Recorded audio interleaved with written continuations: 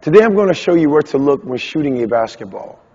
There's always been a great debate among great coaches and players on this topic. I'm here to tell you there isn't one right answer to this question. So today I'm going to give you a couple of different suggestions on where to look when you are shooting the ball, and you can decide which one works best for you. I'm Coach Charlie with Attack Basketball Academy. As a premier basketball player development coach who specializes in shooting, I have trained thousands of players around the world on the techniques and tactics needed to become premium shooters. So in this video today, I want to show you where not to look and where to look when shooting. Next, I'm going to show you what Steph Curry looks at when he shoots. Last, I'm going to show you the top 3 shooting errors and how to fix them with your eyes.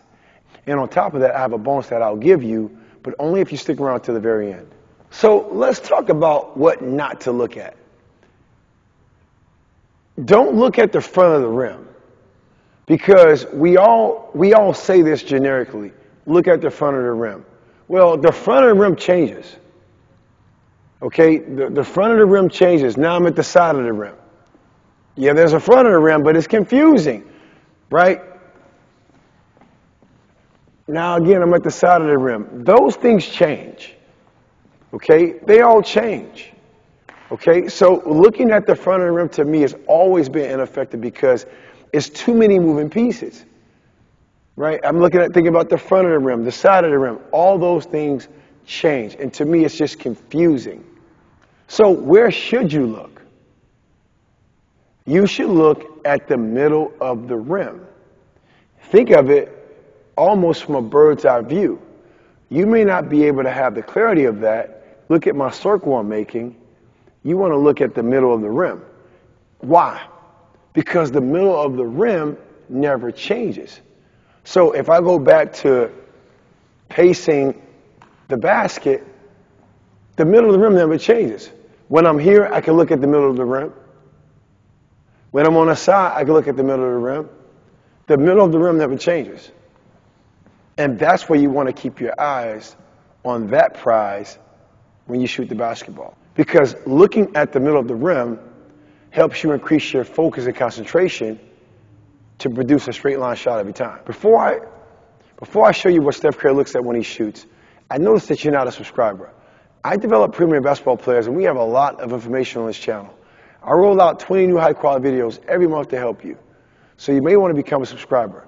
Click that subscribe button.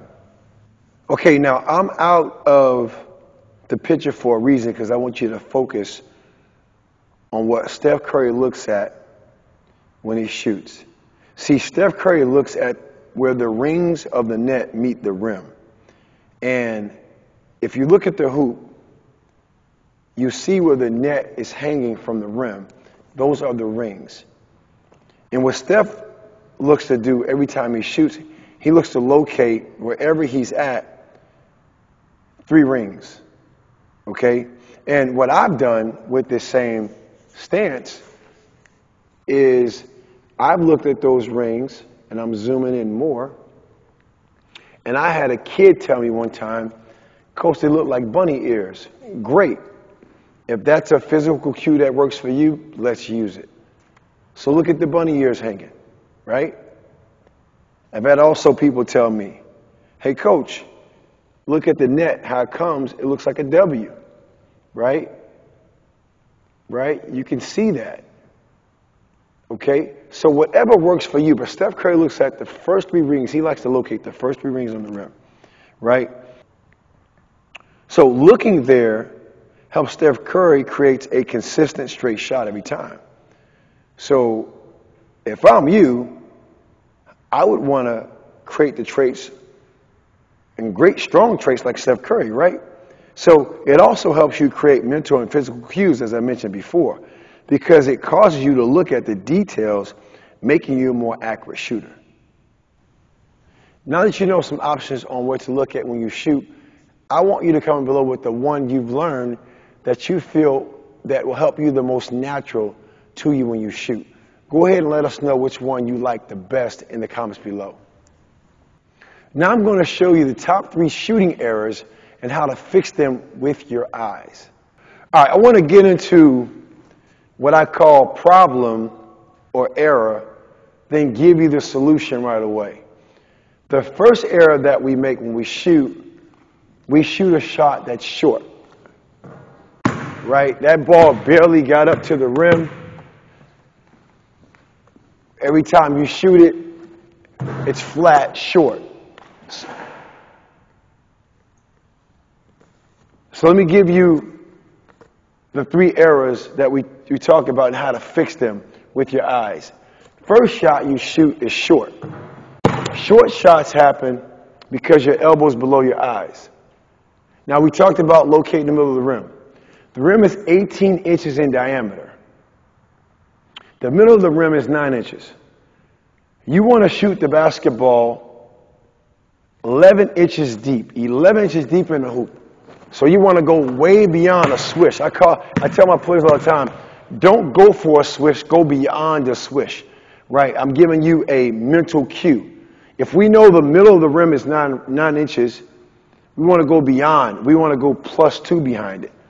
And studies have suggested from a company that charted over 100 million jump shots that 45 degrees, 11 inches deep into the rim is the ideal shot you want to shoot. So that's what I want to teach. With no technology, right, just using our mental and physical cues, using our eyes and our mind's eye, I want to shoot the ball deep in the rim. Okay? That solves shooting short, right? Do it for my left-handers as well. All right? That's a short shot. Go to the solution, shoot the ball longer, right? Go beyond the swish. Go beyond the swish. The second way you miss shots is what we call left-right deviation.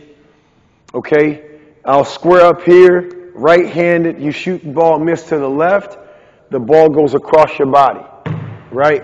We call that a hook shot. Right-handers, you shoot the ball to the left, right? That's a hook. You shoot the ball to the right, right? Shoot the ball to the right, went outside the camera, it's all good.